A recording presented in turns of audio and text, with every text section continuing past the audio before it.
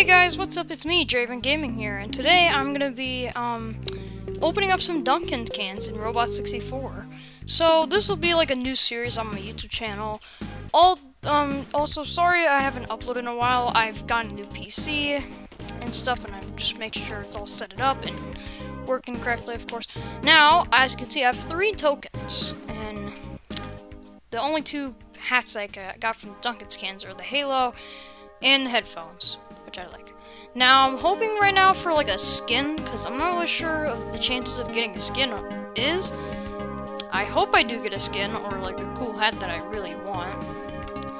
Maybe the music's a bit too loud. Anyways, so let's do this. Alright. Wish me luck, guys. Duncan can number 1, and it's leaves. Okay, that was not. Let me check this out. Yeah, not really a hat that I would really get or wear at all. So let's try Duncan can number 2, and it's Vapor Shades. Not bad, not bad. Okay, one last hat. Okay, one last Duncan can. Okay, I'm gonna cover my eyes right now. I don't know what it is. I'm gonna open them in 3, 2, 1. Ooh, mini moon. Cool.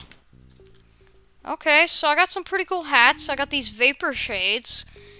I got this plant thing. I think this is from like another game Z Kevin made, I think.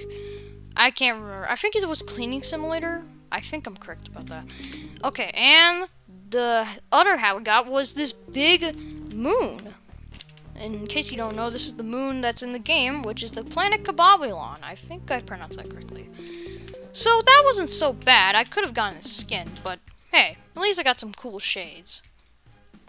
They're pretty rad. Although I could have gotten a skin in return.